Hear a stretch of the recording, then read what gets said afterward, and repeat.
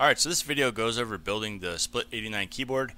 Real quick before we get into the intro here, I want to point out to the right there is a chapter list, and if there's a particular point in the build you're trying to jump to get information for, check that out and hopefully it gets you to the information you're looking for quicker. And with that, let's get started. You've decided to build a split89. I think that's awesome. I've used this for several months now and it's my daily driver, and I've got no desire to change this design.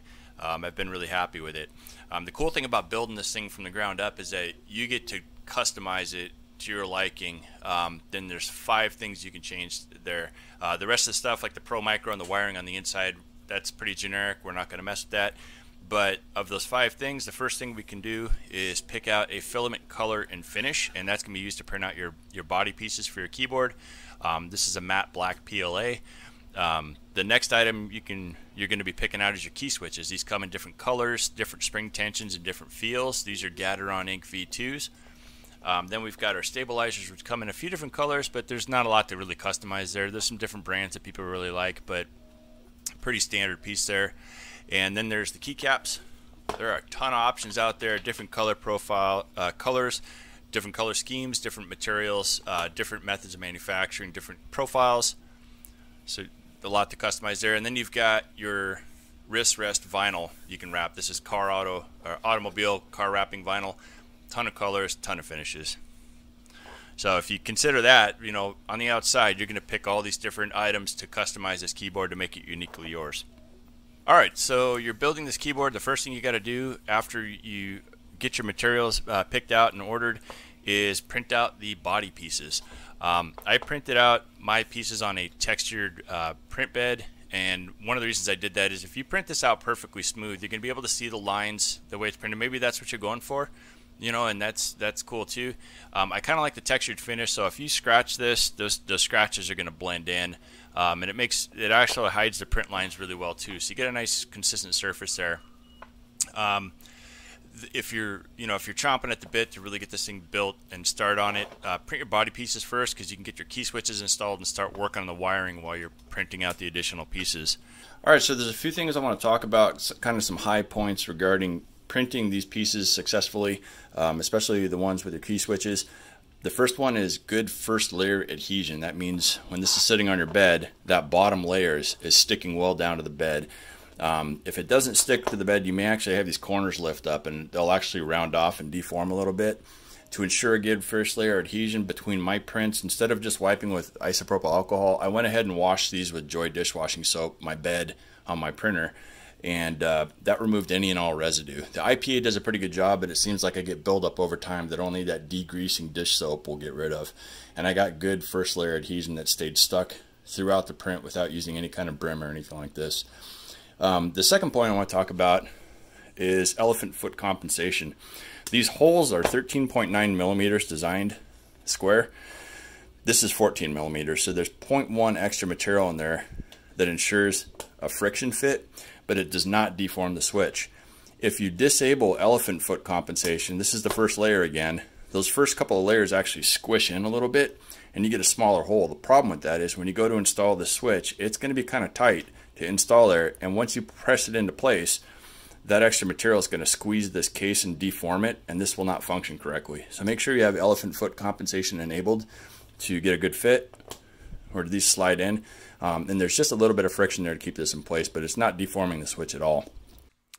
So in the files for the keyboard, there is one called Keyhole Test Print, and this is 13.9 millimeters on the side. It's the same thickness as the keyboard body top surface that your key switches are installing in, and this is a good way to make sure that your slicer settings are good. You want to make sure you have elephant foot compensation enabled, so that ensures these sides are flat. So you want to print this, flip it over, because this bottom side is actually what's going to be face up on your keyboard, and test fit one of your key switches. If it installs with a little bit of friction but not too much and snaps into place, and the sides are flat, those slicer settings should work for the body pieces, which are like 12 to 16 hours a piece. Those big pieces, they're a longer print and they cost a few dollars. So I've wasted a few dollars and a few hours on getting that incorrect. So trust me when I say this is a good idea to print this out, make sure it fits correctly, and then move forward with slicing your body pieces. And lastly, all of these parts I've oriented them, the STLs. If you view them in GitHub, there's an STL viewer there. You'll see how I've got them oriented. They should show up in your slicer the same way, and that'll you just have to go ahead and slice them and print them at that point. That's the best orientation I found for printing these pieces. The wrist pads do print face up, so there's quite a bit of support material under there, but what that does is it guarantees a nice clean top surface. So you can sand that down a little bit to prep it for the vinyl wrap, and once you get the vinyl wrap on there, it's nice and clean. So that should about do it, just kind of the high points on printing these pieces. There's more notes in the GitHub documentation. Alright, so the next thing you're going to do is install the switches and the stabilizers. The switches, pretty straightforward. You're going to put them into the hole and press them into place. If you look at the shape of it, there's a sloped side right here, and that's actually going to go forward.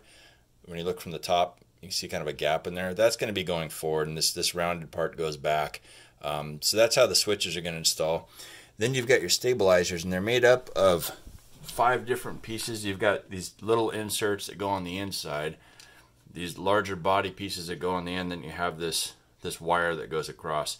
Now, this can get a little confusing which way to put them in, but essentially I look at it like you've got these 2 legs on the end, and I have that point towards this T-looking part where the wire is going to go in, and they essentially only install one way where they can drop through and come out the other side right there. If you put them in the other way, they're not going to be able to drop to get down there. So switch it around, and then that drops all the way down there. And then the wire itself, what you want to do is I just pinch it like this so that centers that piece in there.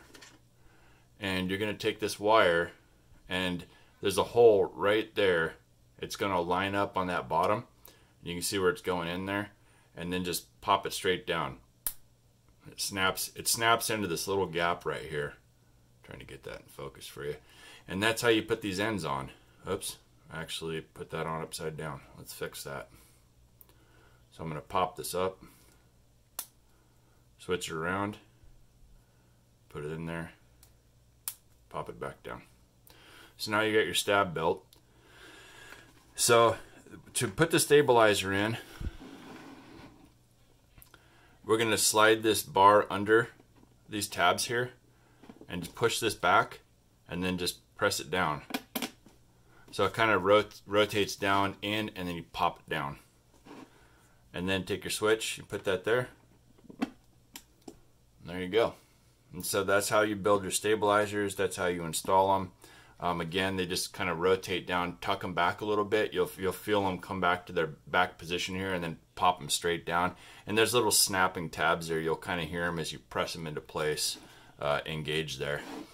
And that's how you install your switches and stabs. You can see on the back here how those come through as well. Alright, so the next thing we're going to do is form your diodes for installation onto the back of the key switches here. That's going to be part of your wiring matrix. Real quick, we want to notice here on this diode, the bottom of it has a dark ring, and that's going to be facing down like that when you're looking at the keyboard there. If we look at the diode row here, you can see all of these are facing down, and that's real important. If you get that backwards, when you go to press the key, it's not going to register with the keyboard. So the direction of electricity flows from anode to cathode.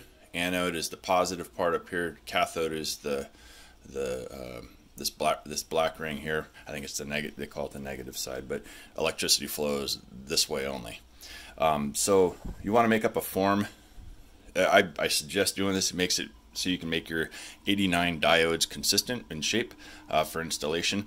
This is about maybe a ½ inch or a centimeter apart. You can use pins and cardboard or tacks or something like that. But I'm going to put my diode here with the cathode down. And I'm going to bring this bottom. I made sure this was square. They're perpendicular to the direction of these nails, so you get a nice L shape there. And the top I'll curl down just a little bit further, so when I glance at this I know which side I need to curl. So I've got my diode there with my angles. I'm going to take my needle nose pliers and just wrap this around like that. Press it flat. Now you can see I've got that L shape. Take my side cutter, so I'm going to cut off the end here, And now I've got my L-shaped diode. I'm going to do that 89 times to build out these rows, and then you just set them on here, and we'll talk about soldering them up here next. But this just goes on here like that, and then you just build your rows across. On these guys here, you kind of have to form that wire up and over, and sometimes I'll take those ends that I cut off and just solder them on to extend it to get around there. Then I'll show you the result of that here shortly. There we go. Alright, so we talked about how we need to shape our diodes, and one other tip I'll throw out there for productivity's sake is you've got 89 of these to do, and sometimes muscle memory can be pretty repetitive and you can get stuff done quicker. So that what I would do, I'd suggest to get this done quicker, is shape all your diodes first. So get them on your jig there, put this off into your pile, and go through and do 89 of these. Then come back, grab your pliers, and curl the end, and do all 89 of those in a row and put them in your pile. And then come back with your wire clippers and just go through all 89 and clip the end off. You can of course do them one at a time if you wish, but I found kind of that process to make it go quicker to do all 89 consistently at the same time, and it'll save you a few minutes probably. All right. One thing I forgot to mention is when you're installing these rows, there's two brass pins you're going to see on these key switches, and I've set this up so I install across all these top pins for the diodes, and these other pins are going to be used by when I put my column wires in. The other thing is these diodes are super lightweight, and sometimes getting in there they jump around quite a bit when you're trying to get them on those pins. A pair of these tweezers you can get off of eBay or Amazon for a couple bucks is a real nice helper, especially when you're putting those column wires in and you're trying to bend them around and shape them. So highly recommend picking a pair of these up to save with the frustration of getting these really lightweight little components installed. Alright, so this is what it looks like when you get your diode rows installed. You can see the cathode black lines are at the bottom here. We've got our L shapes that we formed. The loops are soldered up here on the pins. The L-shaped legs are soldered where they lay over each other to form those rows. I did use the scraps that I cut off the looped end to make it from the end of this diode here to here, so you can use that to kind of splice those longer runs that the diode by itself won't reach. And then I also used a soldering iron and pressed down the wire into the body just a little bit where it crosses between switches, and that's just to make sure that these don't rattle once you have the keyboard put together and you're typing on it. Let's see here. There are a few spots where you have to route the wires around, so you basically get it soldered in place, grab your tweezers, and you kind of pull those into place. And then on the wiki, on the GitHub page rather, there is the wiring diagram there that'll show how these rows are wired out. They look kind of interesting when you get down towards the end, but logically the software sees a grid when this is built out. So that's how you wire the diodes in.